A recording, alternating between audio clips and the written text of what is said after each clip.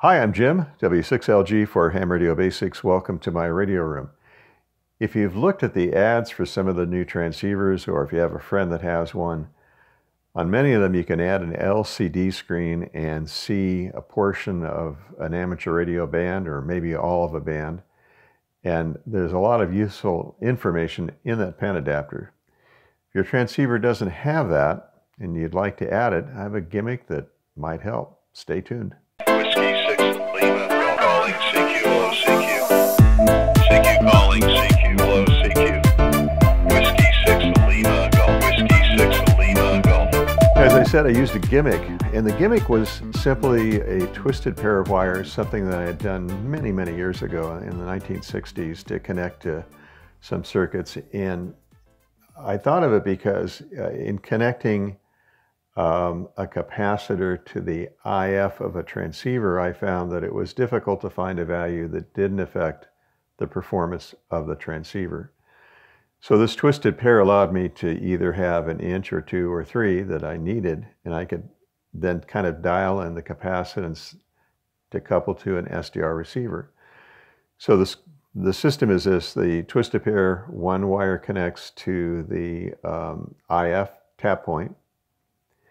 The other wire doesn't connect, it just floats. But that other end of that wire does connect to, in my case, a BNC connector, could be an SMA, could be whatever is convenient, it could be a phono jack. And then from there to the SDR receiver that I bought off of Amazon for $21, $22.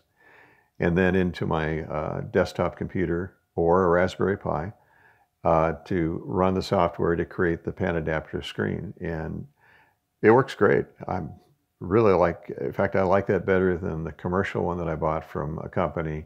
I bought a pen adapter that matches one of the transceivers. And in fact, I like this system much better.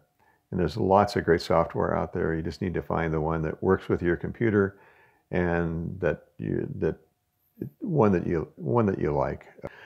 So here are some slides of how I connected to an ICOM 7000. It was a bit complicated. I did find it online, and I had to pry up a little cover to get into it, but it wasn't all that bad. And now I've done it on a couple of different transceivers, and just takes a pencil soldering iron and just one wire tapped into that transceiver at the appropriate place. And that place is usually described in detail by someone on the internet who's already done it. Anyway, let's look at those slides, and here's what I did. The first thing I did was to remove the fan from the transceiver. The fan was in this spot. The tap point was right next to it, so I wanted to get the fan out of the way so I could get my soldering iron into place. So it's a tap point. It happens to be a transistor that's underneath a metal cover. So I had to get that metal cover out of the way. And that turned out to be the hardest part of this, was to get the cover pried up and out of the way so that I could get my pencil soldering iron in there and touch that transistor just very quickly. I didn't care much if the connection was almost a cold solder joint. I just wanted to make it very quickly without doing any damage or having that solder flow onto something else.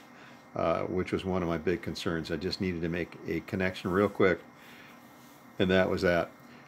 Ultimately, I ended up taking the cover completely off and soldered the one wire down to that transistor. The other wire floats. So one wire makes a connection, the other wire floats, and the other wire then is connected at the other end, in this case to some coax. The wire used was 18 AWG, 18 gauge, stranded, and it was from a power supply. I tinned the wires before I connected them. Did that to make the soldering faster. So heated them up, heated up the wire, flowed some solder onto it. Actually left a little bit of extra on the wire so that when I put it down to the board or the connector, it was a fairly fast connection. My big concern was the board and having solder flow somewhere where I didn't want it. So I just wanted to make that connection to that transistor and get it out of there. So it was tin the wire, stick it down on top of that transistor, take my soldering iron and just tap it until the solder starts to flow. As I said, it's almost a cold solder joint, but I just figured I had to make the connection fast. The other end of the wire then connects to some coax, and in this case it's some RG174, and that is fairly short because it has some capacitance too, so I didn't want it to be really long. The tin wire then made connection with the center conductor. That coax cable terminates into a B and C connector that's on the back of the transceiver, or hangs out the back of the transceiver. The reason why I used B and C instead of SMA, it was easier for me to make the solder connection, and I did really a crimp connection. I could have used phono jack, but for me it's easier to put on a crimp connector than anything else. So put that on, and that's my B and C connector that then goes to the cable that's relatively short to the very inexpensive SDR receiver, which is one of the, it's like New Elect, N-O-O-E, I think is the first three letters. In any case, they're $22 on eBay, sometimes even cheaper. You connect it to your the USB connector connects to the transceiver, and you've got a second receiver if you want, and you've also got a pen adapter. So as you tune your transceiver, those signals also move, and you can then spot signals, see if the band looks busy.